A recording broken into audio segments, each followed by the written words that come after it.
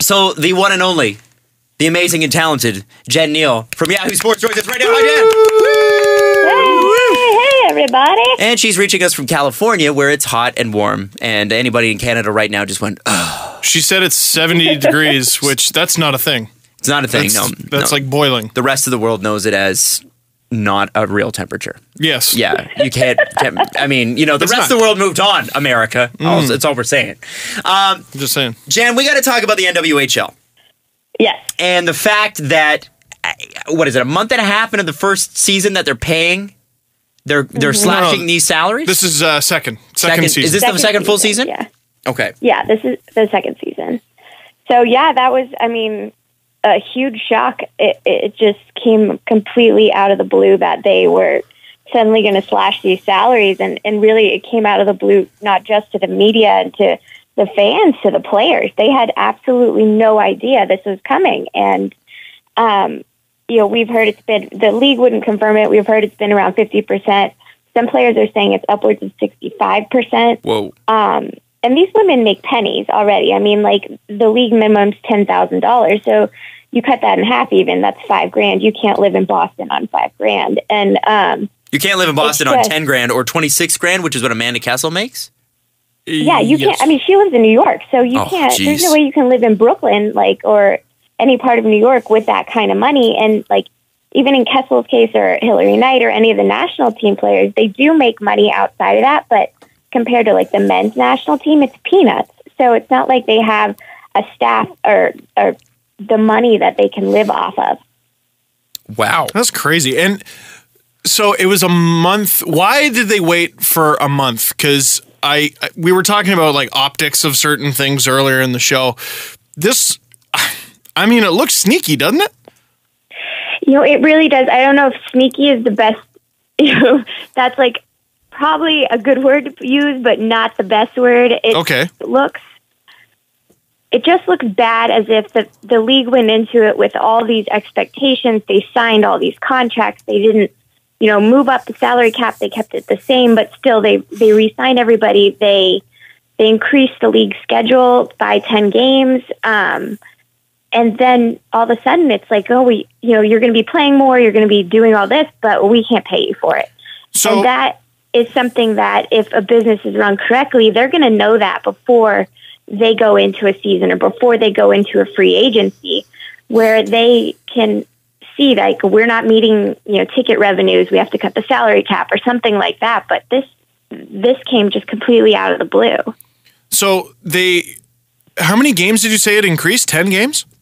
I think it was 10 games across the whole league. So if I'm a player, let's say I made $15,000 last year, and I re-signed to make $15,000 this year, and I'm playing 10 more games. I already received a pay cut. I'm receiving less per game than I did last year. Yeah, that's basically it. There's some players that did get an increase in salary going into the season because and in speaking with some players, that it was because of the more games that they did ask for more money, and they got what they wanted. So, but then some players took pay cuts, and it's just the expectations are more on the women. And I asked Danny Ryland, the commissioner, on the conference call when they confirmed the salary cuts that, was this a mistake that you guys increased the schedule because you said you're having ticket revenue problems? Well, and that's more game day expense. She's like, no, the cost is fixed and all these things. But if you can't sell tickets, you're not going to make any money in those 10 extra games. Right. So what I was going to ask you. Question. Yeah. To that point, so if you're doing 10 extra games, they don't own the arenas, right? So Nope. They've got to rent the arenas. They've got to stock people to sell concessions. They got to do all those things. And Jen, I don't know the business makeup of the team. Is it possible that they're losing money? More money because of the increase in schedule game by game? I think that's a possibility. Danny talked about how a lot of the teams are run mainly off volunteers, which is true, but still there are, and as she said, fixed costs with renting ice time, renting the arenas. If a team is traveling, having them, stay overnight at a hotel or, which they're all in New England, but, if they do travel, then they will put them up for the night. There are still costs involved, and if you have to do that more often throughout the season, then of course you're going to lose money on that if you're not pulling in money at the same time. Wow. So the league office has this conference call, and they give really no concrete explanation for this. What recourse do the players have, and how have they reacted thus far?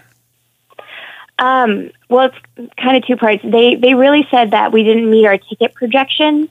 Okay. So that was part of the reason, and that's something that they should have been able to see before the season even started, when they started selling like season tickets and pre-sales and stuff. So that was just a mistake on their planning. As for the players, they were all shocked. I mean, clearly we all were shocked. And a lot of them just really want to be there, but they have to kind of rearrange their life now and wonder if, can I still play hockey and make $5,000 a season and still hold down a full-time job? And they're angry, and I don't blame them for being angry. The one big thing that they did, though, is that instead of using the NWHL Players Association, which is really not that big of a deal, some players went out and listed this list of demands on Twitter that they wanted for the league, or they wanted the league to answer, and it just gives them a little bit, or it gives the league a little bit of room to kind of push back at them and say, like, is this just some players that are saying this because you're not doing this as a union? And I wrote about it on Puck Daddy that they have all these bylaws in place and rules for governing things like this, like salary cuts and emergency situations, and neither the league nor the players are following through with any of that. And it's just causing now a media firestorm, because it's one side against the other, and who's going to want to invest in a league that's publicly fighting its players and they can't come to a deal? I mean, they played this weekend, but this past weekend, but it still was like just that big elephant in the room that nobody really wanted to talk about. Yeah, have they lost any sponsors? Because I remember, I think, what was it, Dunkin' Donuts last year or something they got, and it was like a pretty big victory for the league, right? Yeah, Dunkin's still a part of the sponsorship group. They actually donated an extra $50,000 that that is going straight to the players' salaries. How the distribution that's great is worked out, we don't know. But I've asked the league for just a list of sponsors, and they haven't gotten back to me at all. So, and you go on the website and you don't really see, like, you see a Dunkin' Donuts and you see like a hospital, I think is the other one. But, they're not splashing on their webpage, all these sponsors. So that has to make you wonder, like, did people back off? Are there private investors that are no longer investing? I mean, we really don't know anything about how this league is funded very much, at least not very much. So that's just a huge question mark. And I think the players understand that they too don't know who is paying their paychecks on a weekly basis, if the money's even going to be there, if they're going to be paid on time. I mean, because they don't know where the money's coming from. Well, that's a little bit scary. I mean, not knowing if you're going to get paid on time. There's a couple questions I have for you. The first one is, how is it possible that the league puts out a statement like this and doesn't meet with the players in their dressing rooms, or doesn't hold team meetings first, or even at least a conference call? I mean, is it actually, you guys found it at the exact same time? Well, the way Danny explained it to the reporters was that they spoke to the general manager the night it kind of got leaked out by the fourth period. I think that was Thursday. It all kind of blended together. That night, the league told the general managers, and then they told some players from some teams, and kind of then let them go back to their teams. There's some rumors of an email that went out. I don't know. I haven't seen anything. And then the next day, we wrote on it that night when the rumor first came out. Then the next morning they had the conference call. So the players knew, but they found out just like barely before we did, basically. Wow. Geez. So they barely had time to digest. The other thing a question I have, and something that I've been thinking about for a bit, and tell me if this is crazy or not, for a league that is really just getting a start, and not just getting a start in terms of its history, but it's getting a start on finally paying people. Does it make more sense for them to move to a model? And I don't know if the players in the league would agree to this, but a mixed salary sort of setup. So let's say everybody who plays in the league makes $3,000 minimum, and then based on what the league makes in sponsorships, there's a commission on that. And then based on your skill level, you can get more or less of that commission. So you can guarantee people a little bit more, a little bit less. Like, again, a superstar in the league, Amanda Kessel, for instance, she would make more of a percentage of that than, say, someone else who, is just a rookie and brand new. Would that work? Do you think? I think that would be really complicated. And really, because they're trying to be fair across the board as far as players that aren't on the national team, right, that they can still make, still like 15 grand, 20 grand, if that, and some extra money while they're, coaching on the side or they're working full-time jobs. So that would be difficult. I think also in the aspect that the players have no idea, again, where the money's coming from or if they're going to get paid from week to week. I think I wrote that I thought that the GMs and the coaches' salaries should be tied to ticket sales because Danny talked to Puck Daddy over the summer and said to us that, we're trying to make each team like their own entity and they're really in charge of driving their own revenue or driving their own ticket sales and things like that. And it's like, well, obviously that didn't work. So somebody should be responsible for that. Somebody should be taking the hit. And it shouldn't be the players if they're holding up their end of the bargain by coming to practice, doing whatever charity events they have to do. It's on the league and, whoever runs the teams to get that extra money in. And I think that's where the big disconnect is that nobody's really kind of taking responsibility for why there's a lack in income, and it's just a really weird situation. Wow. Is anyone discussing at all a merger of the two women's leagues? Well, this is a big thing that if you ever follow me on Twitter that I freak out about because I'm like, guys, come on, let's be serious. You have to think about it this way, that the CWHL, the Canadian Women's Hockey League, is on track to pay their players next season. So they have been around this is their 10th year. They've had 10 years to build their financial plan and structure to get to that point where in their 11th season, they can pay players and still function as a league. So to bring in, if they were to fold one of the Boston franchises, but then bring in the 3 other teams from the NWHL, that's something they couldn't have planned for. Brenda Andres has said, we've planned to pay players for the past 5 years. We just had to get to that point. And in no point did they assume that a new league was going to start up. And all of a sudden, people are going to be like, hey, you guys should just merge together because that's a whole other, kind of can of worms. Like maybe their salary structure is different. If these are all American teams, how are they going to pay them in Canadian versus American dollars? And they're not planning for that. So it would take them, I would think, another 3 years to maybe reach that point. Wow. If the CWHL really wanted to do it. And that would take some significant fundraising on their part, too, to get more money in there so that they could handle all these rinks in the U.S. and Canada and pay the players, too. So it's March 2016. I think March 13th. I'm in Ottawa. I'm at the Clarkson Cup. And everyone is freaking out and asking Brenda Andrus about, I think it was the night before the NWHL. The expansion thing? Sorry? Yeah. They put up a tease. Yeah, they put up a tease about expansion in Toronto and Montreal. That was in March of this year. Absolutely. What happened?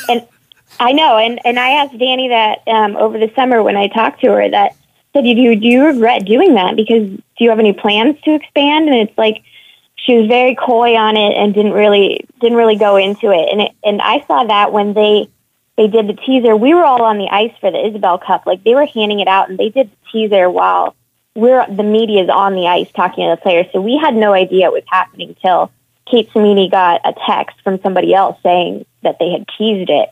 And I saw that as like, okay, one, the league is doing well enough where they think that they have, enough balls, if you will, to go ahead and invade Canada with this new league. And that, too, it's an act of war, kind of telling the CWHL, we're coming for you. Well, what's that look like now? I think it looks pretty dumb. I mean, to be quite honest, that you make all these promises or you show something like that, and what's happened? Nothing. Nothing has happened on that front. Which leads you to lose face in front of even like everybody, advertisers, players, everybody that deals with these teams, right? Yeah, I mean, it's like your eyes are too big for your stomach kind of thing. Like, we're going to go ahead. We had a good first season, and now we're going to just go ahead and take over the world. It's like, no, you need to do baby steps. This is still a startup. It's still trying to figure out, like, what works and what doesn't. And I thought that was just a ridiculous move, unless they really absolutely had intention to expand. And as far as we knew, like, they had registered a trademark or copyright up in Canada, but as far as that went, I mean, they didn't have anything else. Jen, you sound exasperated by this. I am. You know what? I think I'm just like really annoyed because it was such a great stride for women, and now it looks like, to use just a terrible term, it's a cat fight. Like, now it's one side versus the other.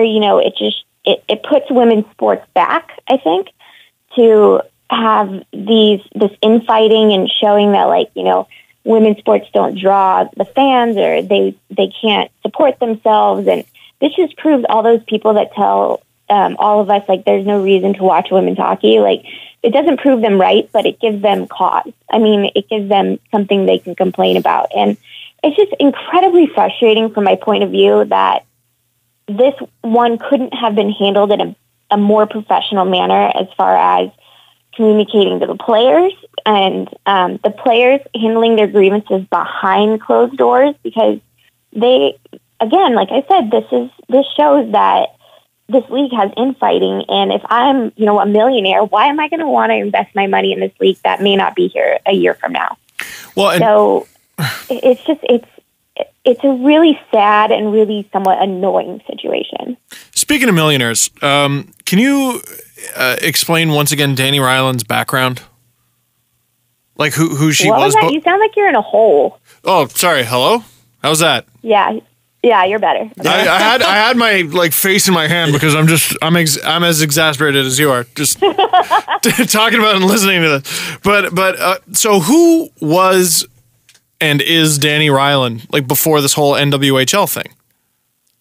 I think she had played college hockey at Northeastern, and I think she's 28. I could be wrong, 29. And it was just basically what we have been told is that she went into the CWHL to say, hey, let's bring a franchise to New York. They weren't moving as fast as maybe she had liked, and she had... Uh-oh. And she hung up. We'll have to call Jen back. Give us just a second here. Shoot. Steve, do you want to just give me her, show me her contact? Damn. That was going to get really interesting. Well, not that it wasn't, but I think the NWHL shot her. They came for it. No, but that's amazing. Bon anniversaire. The Killers came for her. What a story, right? Like they don't have they're not moving the franchise fast enough, so she just starts her own league. That's interesting. Yeah, but that's all stuff we knew. What I was trying to get to, and we'll get to it with when we get her back on the phone, is I think based on what I heard, and this information might be wrong, so we'll ask her. Obviously, I thought she came from money, and yes, she looks foolish here, but she'll be fine. She can afford to look foolish. She can afford to look... Thank you, Jesse. That's actually a really good way of putting it, I think. These players, I mean, they're going to have to decide, mid-season, can I do this anymore? Mm-hmm. What happened? We're not sure. I don't know. We thought the NWHL sent snipers to take care of you. I was like, blame Donald Trump. And you were just about to tell like that story. I was like, what? Yeah. How did that's how the NWHL started? Oh my God. Yeah. So here, before you continue, Jen, let me say what I just said while you were not connected to us, because it wouldn't be fair otherwise. So what I had heard, and tell me if this information is wrong, basically Danny Ryland looks foolish right now, but the way Jesse put it, I thought was good. She can afford to look foolish. Like, she's got the money. Well, what I'm told is that she is taking in maybe 30 grand in salary right now. That's from the league, though, right? Yeah. So what? But prior to that, I mean, I don't know like what her family's like. I know her dad played in the NHL, I think, but okay. I don't know where she got money. But she got money from investors and like all the crazy people that sent all those weird emails during the summer. Oh, I missed that story. Oh, yeah. Can you fill us in on that, please? Because I don't think we really covered that. Oh, yeah.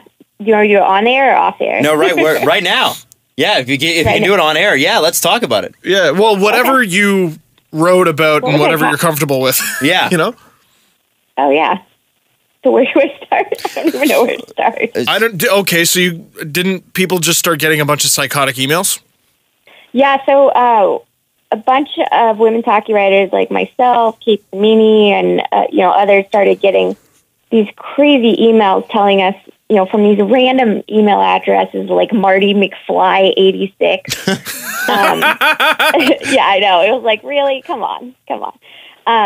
Just telling us like all this quote unquote insider information about stuff that was happening, and then there was like leaks of internal emails and things from like Bauer telling them that they hadn't paid, and then there's threats of lawsuits, and this was all last season, and we wrote about some of it on Puck Daddy, but we wouldn't write about all of it because one, we couldn't verify it, and there was one person, and I'm going to leave this person's name out, but they kind of circled around this person who no longer works for the league, and in talking to Danny during the summer, she kind of alluded to that they took investment from kind of like white knight investors, like guys who wanted to, and it was guys who wanted to come in, swoop in and sweep this women's league off their feet and make them into this this great successful league,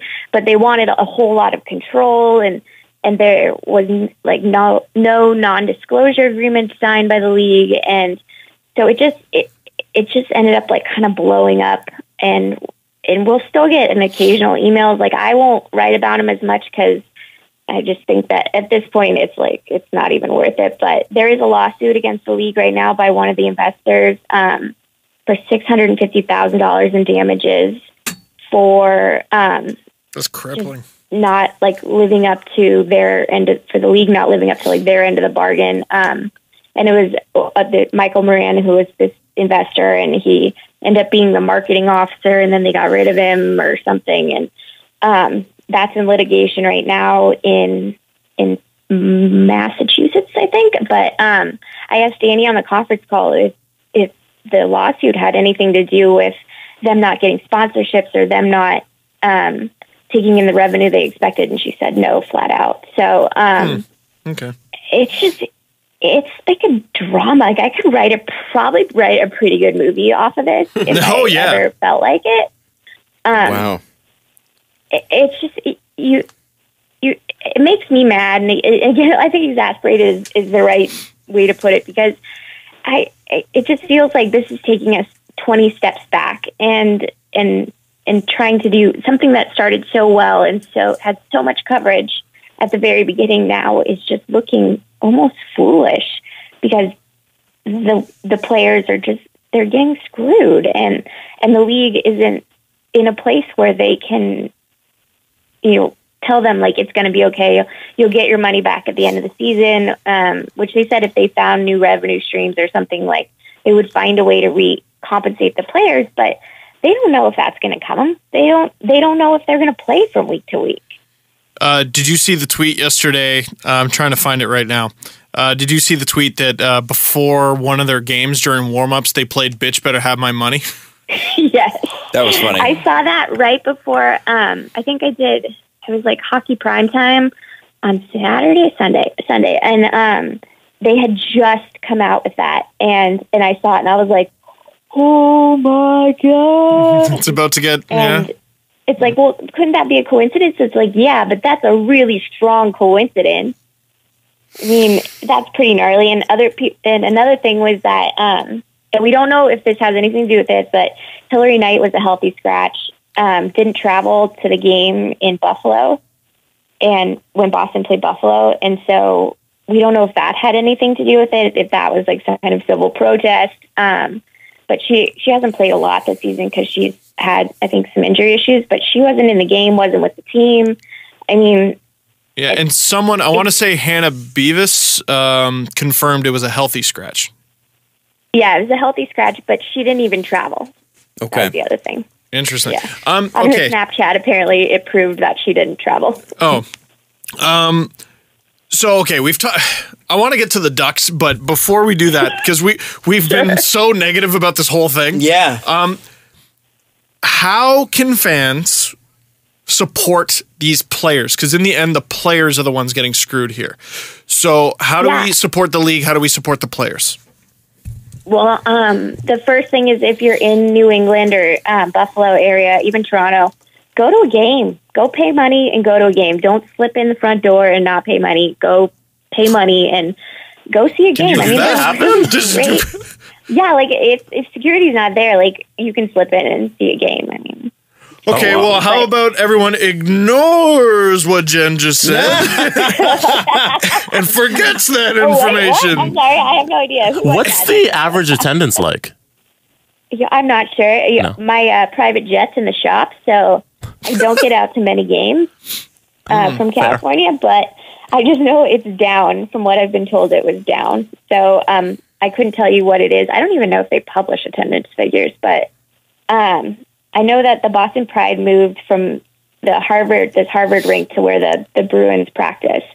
And it's significantly smaller, which has helped them kind of pack it a little bit more, and they're a great team. But that's, again, like less butts in the seats, so less ticket revenue, but it's probably cheaper on them. So who knows, how many fans they're drawing in a game. So the other thing to say is to go support it is you can buy like jerseys online. The players get a percentage we'll still get the percentage of jersey and jersey sales with their names on it. It's not much, but it's something. And it's just watch the game, support the women.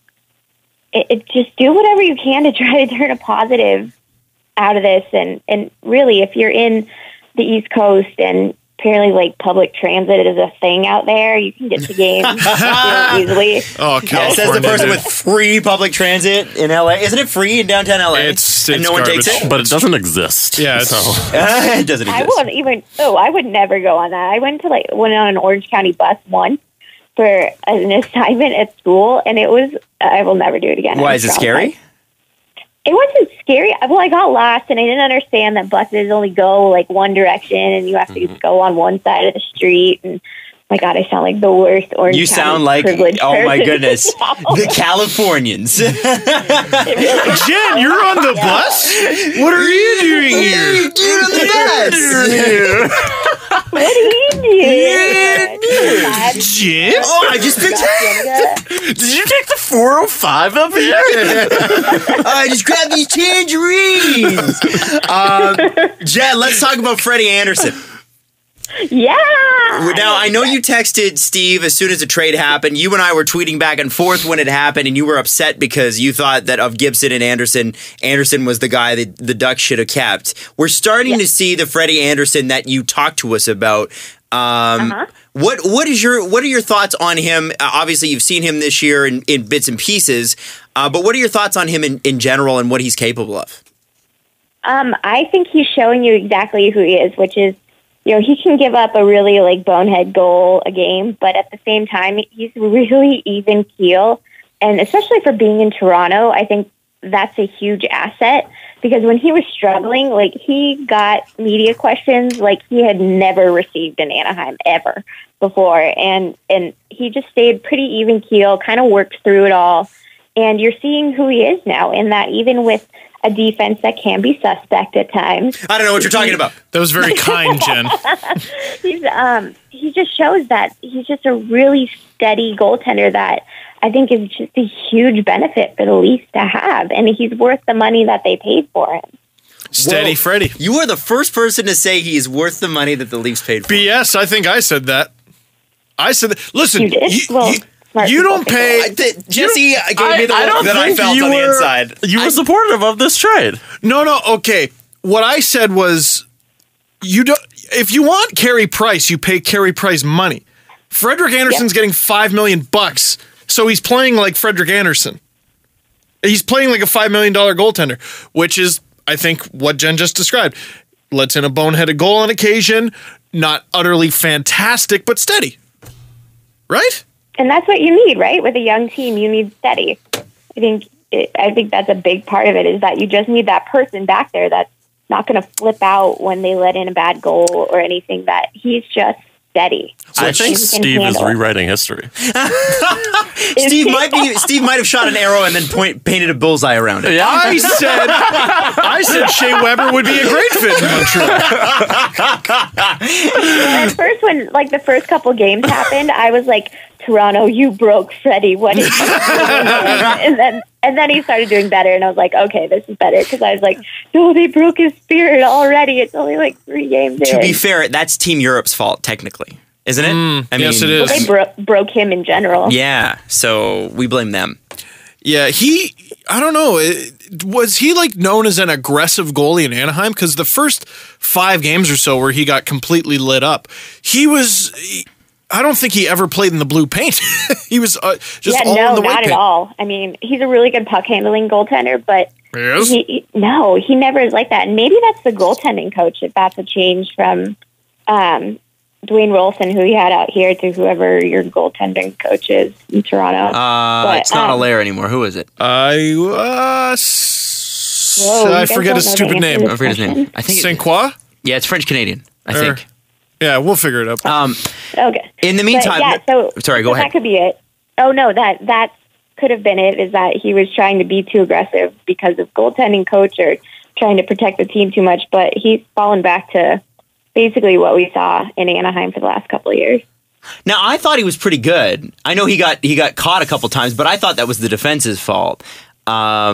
It's Steve Briere. Steve Briere. Sorry. Okay. It's French Canadian. Yeah, there you go. The thing is, Jen, he seems to it seemed like Freddie was used to defensemen that knew where their spots were, that knew what they were supposed to be doing. And it seems like, for the first 5-6 games, the Leafs defense were really trying to figure it out. You look at the leads they blew, and the forwards too. But I mean, it was defense and goaltending that was really suspect, and I think defense mostly. Well, 15 games later, though, the Leafs defense is still pretty bad. Still actually. pretty bad. Yep, Yet the goaltending stabilized and the goal scoring's there. Yeah. With a guy like Freddie Anderson, do you feel like the Ducks really made a mistake in keeping John Gibson, or are you even happy with him? Well, personally, I would say yes, but that's just my personal feeling is I think that Freddie was the best option for this team. Gibson has been okay. Just okay? Just okay. I mean, not spectacular. I mean, Bernier has finally won a couple games, which he hadn't done in a while. Yeah. No, he's great. The goaltending's just not what it used to be here. So I think it'll be the playoffs. That's when we'll see if Gibson is made of anything. I don't know. Jen Neale's calling Ducks playoffs. Wow. My goodness. I mean, it's wide open in the Pacific. It is. And they do have, there's a few contracts on that team that we've talked about. They're a little suspect. I think the BX deal especially kind of stands out as one that's... Oh, Kessler, tough. Dude. And the Kessler deal, yeah. That kicked in this year, right? You bet. Yeah. I think the Kessler deal is going to be good for the next 2 years, and then it's going to just be terrible. because he's like one of the best players on the team right now, which is saying well, a lot. that's good. So he better be. So it's not like they could get rid of him or anything, but he's been really good. But he's even said, like, yeah, we've got 3 years to win a cup, and that's it. And it's like, well, dude, you're here for like 6 more years, so I don't know what we're supposed to do. Yeah, they trade him to Phoenix. Yeah. Not Phoenix. Damn, dollar in the Phoenix Shark. Oh, Phoenix Shark. Yeah, it was funny. I was on the Arizona Coyotes Den Talk. Podcast, Den Talk, and Liz on that podcast even said Phoenix. She was the one who slipped up, and I was like, oh, so it isn't just us. It's and that's an American dollar. Yeah. Oh, that's wow, that's a lot more than ours. It's $1.25 or something. Jen, we want to talk about too, because the thing is that yes, the contracts right now with the Ducks are a little bit complicated. Cam Fowler is a name that keeps coming up, and Steve had me write down on my notes. Cam Fowler BS. So what? We're on the online portion. Cam Fowler bullshit. What kind of Cam Fowler bullshit do we need to deal with? I'm going to leave that to the two of you because I have no idea where we're going with this. Like is Cam Fowler? He's a Duck, right? Like, are they even working on trading him still? No, it sounds like they're not, because they've got Hampus now to Hampus Lindholm to like a relatively good deal where they can keep everybody where they're at right now. From what we've been told, that Bob Murray doesn't want to shake up the room too much, and Cam Fowler's had a pretty steady season so far, and they think that getting rid of Cam would just cause a massive, kind of shift in the locker room. So I think it's going to come down now to the expansion draft. We'll probably lose him or Sammy. I don't know. Sammy Vatanen. I think Cam has been great this season. He's been really well, considering like everything he's gone into it, saying like, I didn't even know if I was going to be here all summer or, in the first 2 weeks of the season. And then once Hampus gets back, then he feels a little bit safer, but still it's just, I feel bad for the guy because I really like Cam. I think he's a great defenseman who just plays with bad partners a lot, like Bieksa. But I mean, who knows what's going to happen? I mean, we could lose into the expansion draft. Mm-hmm. Or to the Toronto Maple Leafs when we retrade you, Jonathan Bernier. Don't ask us how we're going to do that. We'll figure it out. Oh, I'm sure you'll figure it out. How's Randy, Jen? He is fine. Just okay? Yes. Is he just okay? Yeah.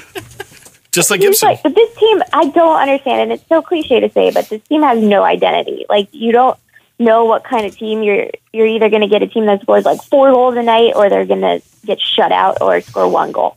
So it's like, I don't think they really know what they are, and that comes from the coach, I guess. But he's leaning a lot on Kessler, Cogliano, and Silfverberg. What a surprise! Yeah.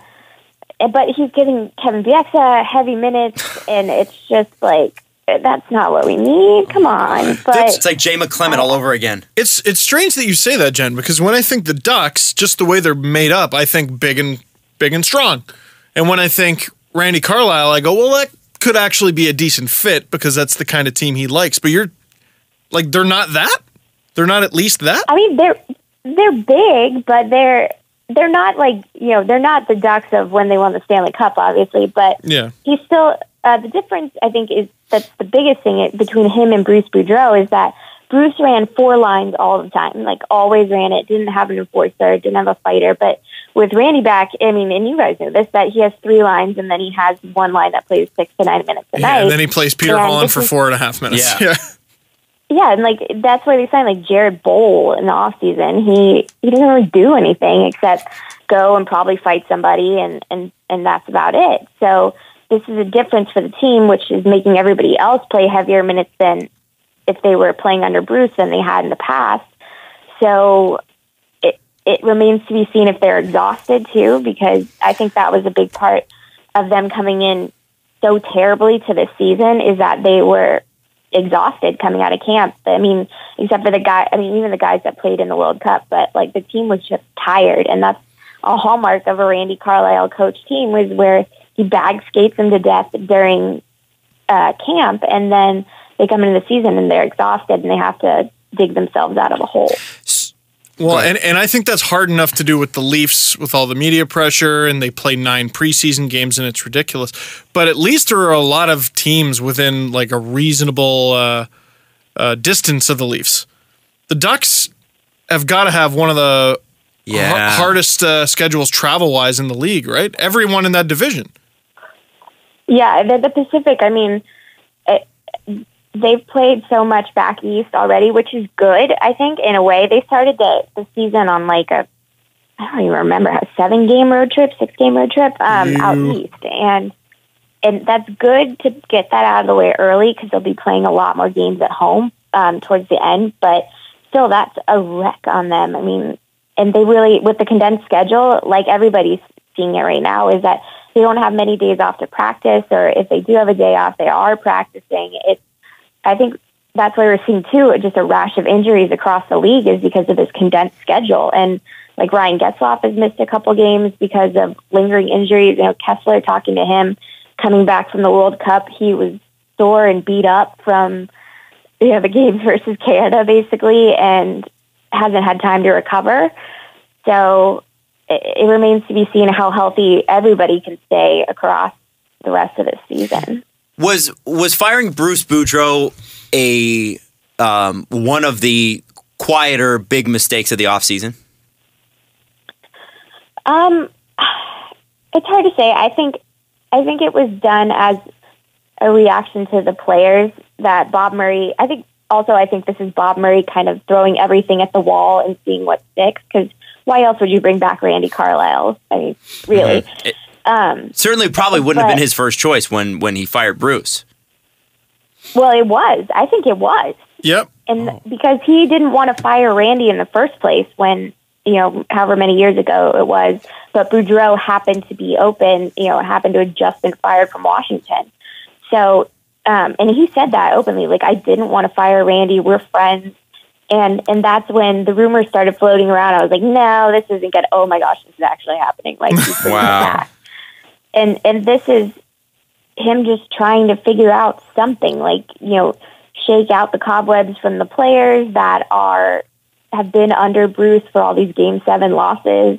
I think this is more just bring in a coach that's not Bruce. I mean, that's completely different than Bruce. And it could be, kind of thumb in the eye of Getzlaf and Perry, too, just saying, like, hey, Kessler was behind this idea, we didn't really talk to you guys, so we're going to bring in Randy anyways. Because they quit on him when he got fired in the first place. Holy smokes. Awkward. Yeah. Well.